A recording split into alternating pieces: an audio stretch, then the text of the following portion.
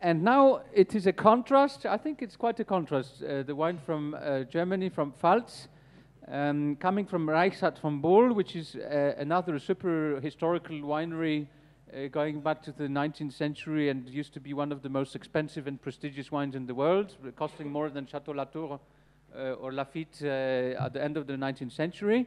And now it's enjoying a fantastic revival under the directorship of Richard Grosse, our friend from Germany. And I have selected one of their Grand Crus, so Grosses Gewächs, Ungeheuer. Now, Ungeheuer, there are several Grand Crus that people would say are maybe even more famous, like Pechstein in the same area. But I think Ungeheuer is very special. In a way, it's, for me, the most typical wine of that area. And it is a historical cru, but when back in history, it was 3 hectares extension, and now it's 29.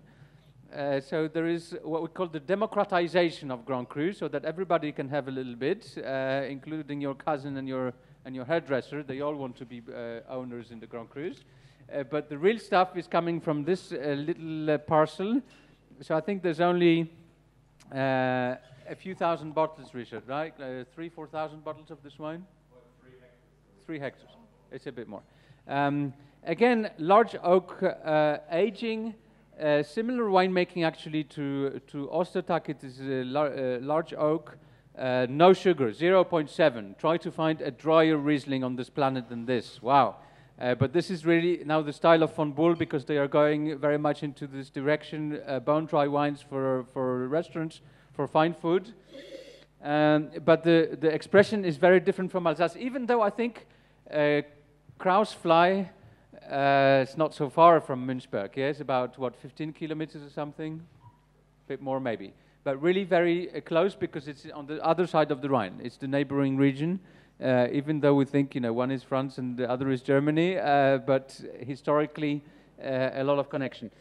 So the expression here is interesting because the wine is very young, 2016, but for me it's very open. It's not really tight, it's not really reserved, as many Rieslings are at this age. I get even some buttery notes of maturity, so good winemaking, because Mathieu Kaufmann, who is the enologist, is preparing this wine well before bottling, so there is no dump phase, there is not a problem. Everybody who goes to Germany knows that the wines are served too young in the restaurants. Often it's impossible to buy an older vintage. It's now changing a little bit, but it used to be that you could only drink 2017 in the restaurants now. It's a German disease. I call it the German disease. Austria is the same. I'm sorry for you guys. You need to put more wine aside because it's nice to drink those wines with 2 or 3 years of age.